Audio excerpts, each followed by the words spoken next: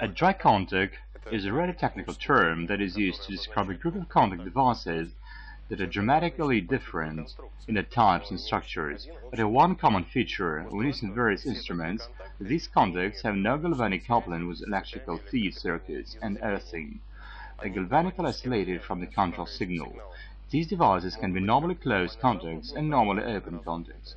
The voltage in both the contact outputs is identical. Generally, this definition would include a whole range of well-known devices, from the regular mechanical ones, like buttons and tumblers, to the electromagnetic ones, like optical relays.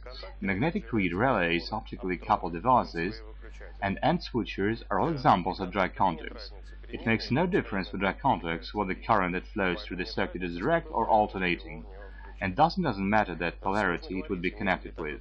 It's hard to tell whether such contact is advantageous if compared to the other ones, because its use is determined based on the condition of the task to be achieved. All the dry contact devices have certain peculiarities.